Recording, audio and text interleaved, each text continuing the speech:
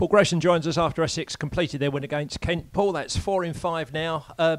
One aspect of that is that you must be delighted with is that everybody is contributing, aren't they?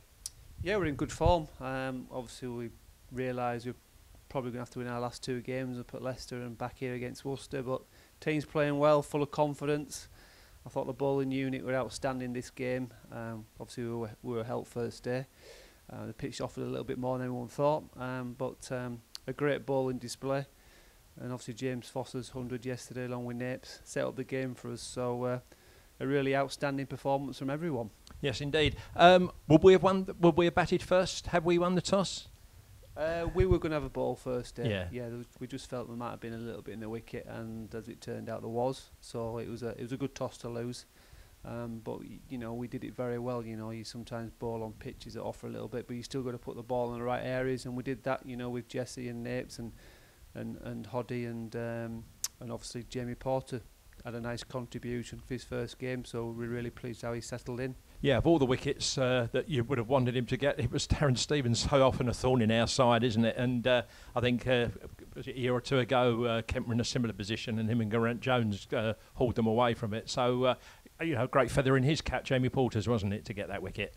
Not many better starts, to be honest, getting him out. Like you say, he's been a good player for Kent for many years. He's a danger man, and obviously we were relieved when Jamie got him out. So a great start, and you know, he's done really well this year in the second team, being the leading wicket taker, and he's deserved his chance in the team, and you know, he'll be in the squad for the Leicester game as well next week. Yes, indeed. You've done particularly well because you've overcome injuries to leading bowlers, Tamau and Reece Topley. But you know, one feature of that game, I think, is the options that James Foster has got within the ranks that have been playing. You know, Tom Wesley's bowling has come forward. Monty Panesar is obviously a match winner, and Hoddy and Napes just go on and on doing what they do so well, don't they? Yeah, well, it's a nice balanced attack. You know, nice variations. You know, James, we decided to give Jesse the new ball as well because he's bowled well with that the last few weeks.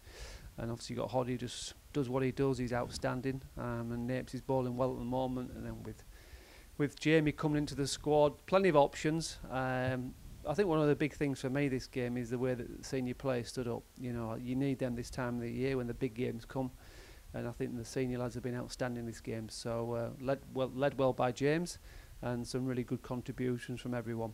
Yeah, indeed, and I think you know, you've said not only throughout this season but last season as well, it is a work in progress. And one satisfying aspect is that players, given the experience, have picked up and developed their game, haven't they? And perhaps you know, we are actually getting towards almost the finished article with the squad that you've got here.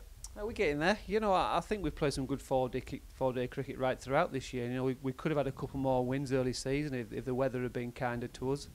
You know, we probably missed an opportunity against Worcestershire away from home. We could have won that game. So another win early season would have been in a really good position. But all we've got to do is keep chipping away these next 2 games. If we can beat Leicester next week and Worcester lose at Surrey in this current game, we take it into the last game against Worcester. You never know. No, mouth-watering prospect, isn't it, Paul? Yeah. How's your fingernails? Chewing down or? No, I'm fine. I'm totally chilled out. You know, I've got a lot of trust in the players. They're a good group. They work very hard, and you know, we're playing with a lot of confidence. You know, it's just a pity that we just could have got one more win early season. I say would have been in a really strong position to go up, but you know, we've still got a chance, and we've got to give everything we've got in the next couple of weeks. Wish you well. Thanks for your time, Paul.